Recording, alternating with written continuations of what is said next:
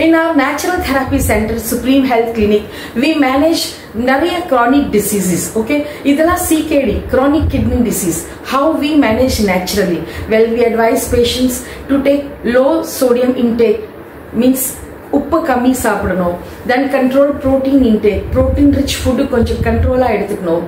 Limited use of phosphorus and potassium rich food like dairy products, nuts, banana, orange, potatoes and so on.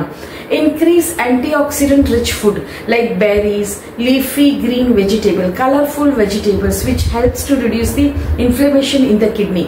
Maintain healthy weight through regular exercise and balanced diet, which is very important. Control and monitor your blood sugar and blood pressure. Avoid antibiotics, painkillers unnecessary which damages the kidney. Limited use of alcohol and tobacco is very essential. And last but not the least, manage your stress level and take enough rest and enough sleep.